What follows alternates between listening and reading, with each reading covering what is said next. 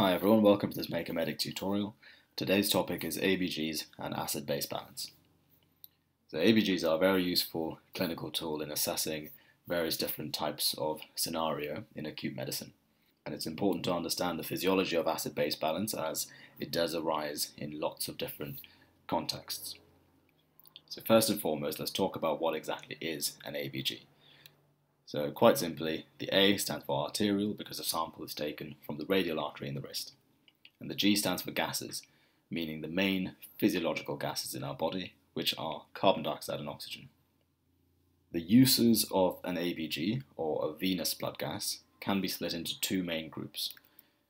So one of them is if there is any sort of acute breathing problem whatsoever, and you want to assess the ability of our gas exchange interface to exchange gases. The second group of indications regards the other information that you can get from a blood gas. So even though the term arterial blood gas suggests that the focus is on the carbon dioxide and the oxygen, the machines that we use are also able to give some more information, most importantly the hemoglobin, lactate, glucose and electrolytes. So the benefit of blood gases as opposed to sending lab bloods is that you can get a result within seconds. In most hospitals there will be a few blood gas machines where you take the syringe containing the blood sample, push it into the machine, and you'll be able to get a printout of the results within a few seconds. So if the reason that you're doing a blood gas is because you want to look at the hemoglobin, the lactate, the glucose, or the electrolytes, then a venous blood gas will be able to provide that information, just the same as an ABG. If you're trying to assess the function of the gas exchange interface in an acute breathing problem, however, you will need an arterial blood gas. This is because you want to make sure you analyze the blood that's just come from the lungs, where the carbon dioxide and oxygen levels haven't been distorted by passing through respiring tissues. So the reason that acid-base balance is so important is because our physiology is dependent on the function of enzymes, and the function of enzymes in turn is dependent on a few different environmental conditions, mainly pH and temperature. So for our enzymes to be able to function normally, we need to maintain the pH within a narrow range and maintain our temperature within a narrow range. So the main acid in our body is carbon dioxide and the main base is bicarbonate.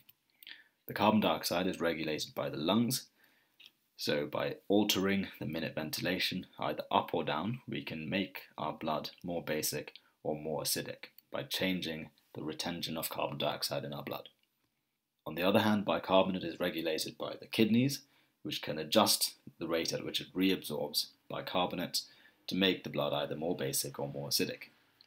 The key difference between these two mechanisms is that the lungs can react very fast to any changes in acid-base balance, whereas the kidneys take a bit more time to react.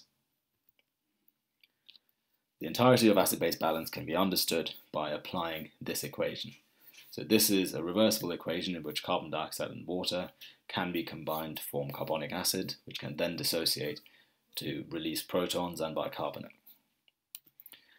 So we have the main determinants of acid-base balance on screen right now. So like I mentioned earlier, carbon dioxide is regulated by the lungs and it can adjust quite quickly, whereas bicarbonate is regulated by the kidneys and it takes a bit more time to adjust to changes in acid-base balance. So let's first of all look at the example of respiratory acidosis. So respiratory acidosis occurs when there is a decrease in gas exchange in the lungs. So anything that promotes the retention of carbon dioxide can cause respiratory acidosis, and some examples include asthma, COPD, interstitial lung disease, and hyperventilation. So in this circumstance, given that it's a reversible equation, the increase in the partial pressure of carbon dioxide will lead to a shift in the equilibrium towards the left side of this equation, and hence you get an increase in the availability of protons, which in turn makes your pH go down. So this is what the equilibrium does. In an acute setting, if it's an acute respiratory acidosis, we will try and resolve this by facilitating the removal of carbon dioxide, for example by ventilating the patient. However, there are many conditions in which patients will retain carbon dioxide chronically, such as COPD and interstitial lung disease. So if the patient seems to be retaining carbon dioxide over a long period of time, our kidneys will eventually detect this abnormality it will detect that the blood has become acidotic and seems to be persistently acidotic, in which case it will try to reabsorb more bicarbonate and increase the serum bicarbonate concentration in order to balance that equation. So this is described as metabolic compensation for chronic respiratory acidosis.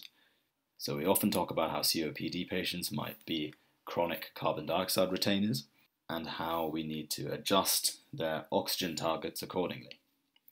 So the way we do this is by looking primarily at the bicarbonate concentration, because if their bicarbonate concentration is higher than the normal range, it suggests that their kidneys are trying to retain more of the bicarbonate to balance off a respiratory acidosis.